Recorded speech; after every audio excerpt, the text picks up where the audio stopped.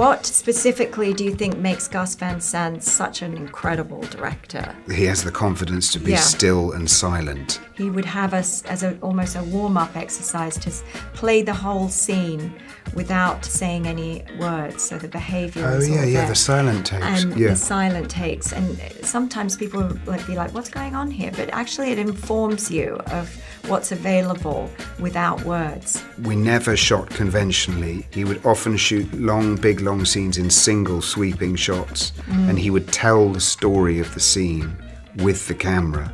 It was very magical and mysterious. So there's an enormous trust as actors. You kind of give yourself over to a director who has that level of confidence and experience. And also he was Gus Van Sant, so it was not hard to do that. You would go, well, it's Gus Van Sant.